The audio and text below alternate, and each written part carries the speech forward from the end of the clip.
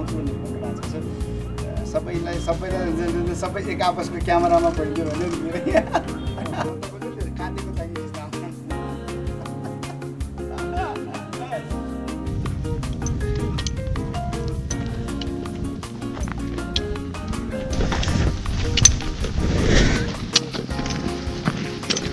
Let me start sweeping.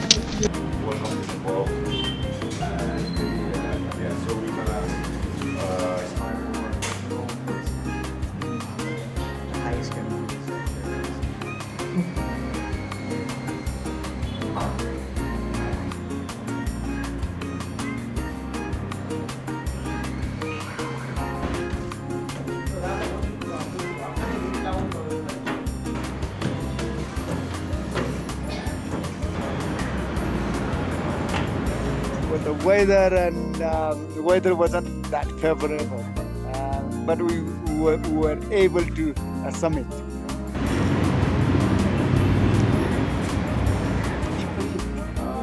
मेरो M भनेको के भयो भने मैले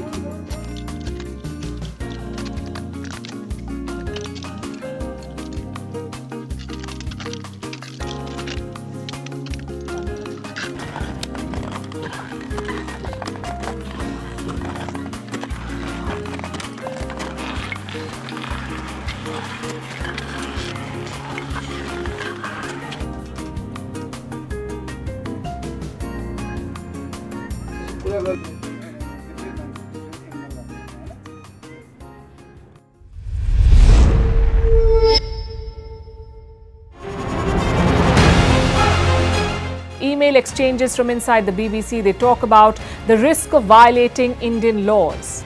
It's easier to rake up the freedom of speech debate, but does it give anyone a free pass to knowingly violate the law?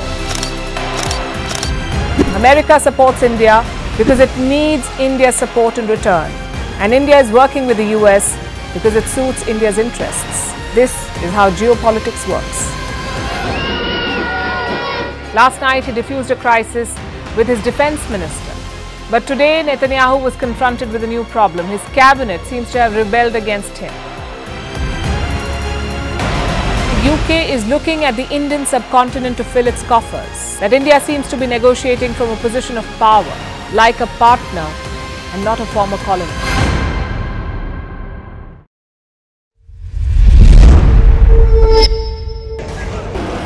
And there they go. It looks like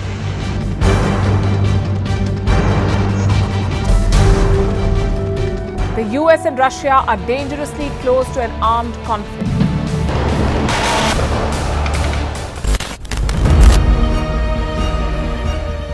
This year, 2023, New Delhi will be the capital of global diplomacy.